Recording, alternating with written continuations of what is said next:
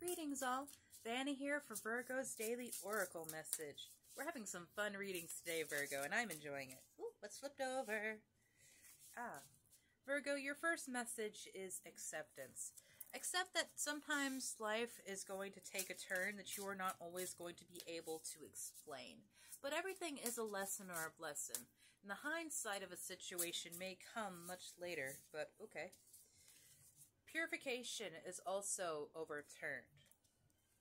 That must have flipped over around the same time as Starry Night.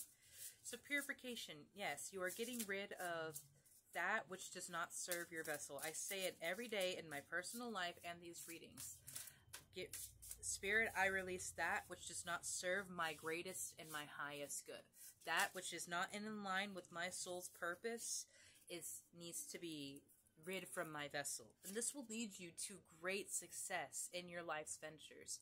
This could be in starting your business, writing a book, creating a YouTube channel, or just in anything. This could be being a success in being a parent. This could be a success in just being a happy person. You don't have to go and do something massive like change the world to be a success. If you are a happy person, that's success. And my love, you also have the gifts of magic. You have spirit with you. And please remember that you are magic. Your very existence is magic. Because we are not humans having a spiritual experience. We are spiritual beings having a human experience. Because in my personal thought, this realm is hell. This is where we are punished for the past mistakes of our past lives. This is where we suffer. This is where we hurt. And after we die, we ascend back to source and learn we don't hold on to those egos and things that we held here that makes us hate, that makes us angry. We don't hold on to that anymore because that is something that only happens here. Because source energy is that of love. Yes. And Spirit is giving you a sanctuary through this time, through figuring out who you are. Please remember to have patience, my love, because it's not going to come overnight. You're not going to just radically change your life and become a spiritual, energetic badass overnight. But you are protected.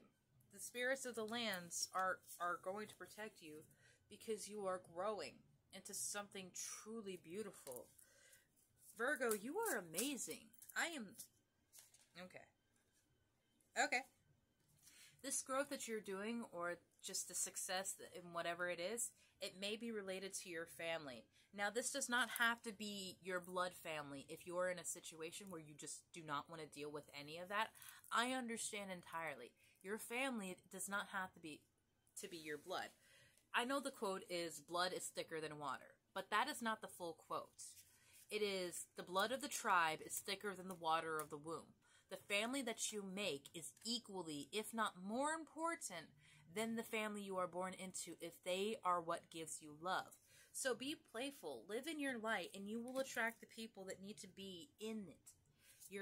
When you vibrate high and you live in that level of love, your vibe attracts your tribe. So if you're surrounded by shitty people, maybe do a check on yourself and see, what about me is attracting these people in? And I know for me, my light is very bright, and it attracts energy vampires like moths. So I have to protect myself and discern who actually gets access to that. And that makes me seem like a very cold and distant person to some people because I'm not letting them use and manipulate me.